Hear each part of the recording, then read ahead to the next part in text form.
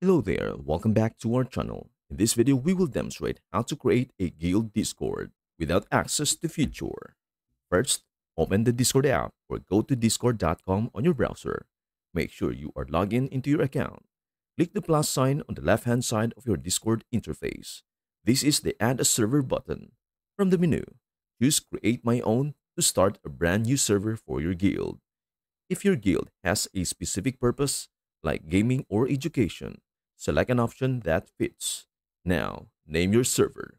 This will be your guild's identity, so make it catchy. You can also upload a server icon for personalization. Once everything is set, click Create. Congratulations! Your Discord server is live. To make your guild functional, create text and voice channels for specific topics. For example, general chat, announcements, and guild activities. You can do this by clicking the plus icon next to the channel list.